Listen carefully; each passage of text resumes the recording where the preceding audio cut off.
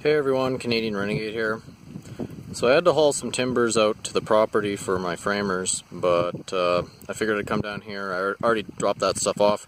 I figured I'd come down here and take a look at the beaver activity. They've really been damming up the creek, and I don't know if it's going to be a problem or not, but the culvert that I installed earlier in the year is almost to the point of being completely covered by water, so I may have to do something about this dam. I'm not sure. There is another dam further downstream that like you can see, it's maybe a couple feet below this.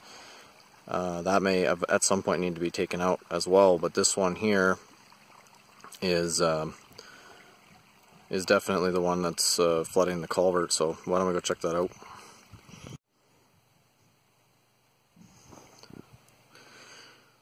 Okay, so here's the culvert. You can see that it's pretty much completely covered by the water that's backed up over there.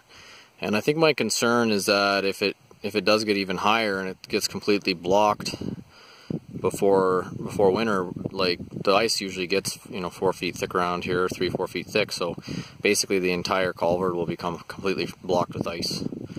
And then if there's a melt, I don't know where the water's going to go. If it goes over the top of the road, it'll probably damage the road. So I think that that's my concern.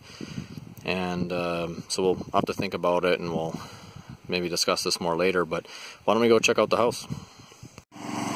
So I'm not really sure how the audio is going to turn out, but those are the two timbers I brought in for the posts. I had some delivered earlier, but they were pretty warped and twisted, so I had to pick those up and bring them out here for the framers, and then I'll have to return the other ones. But you can kind of see, I'm going to keep this short. You can kind of see that we have walls coming up. Not quite to the point of having the roof on, but yeah, it's starting to look like a house sort of.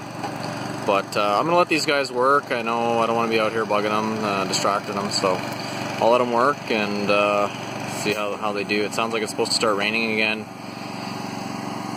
tomorrow, so we haven't had much of a break. It's definitely not the best timing for us, but I guess we'll do what we got to do. Okay, take care, guys.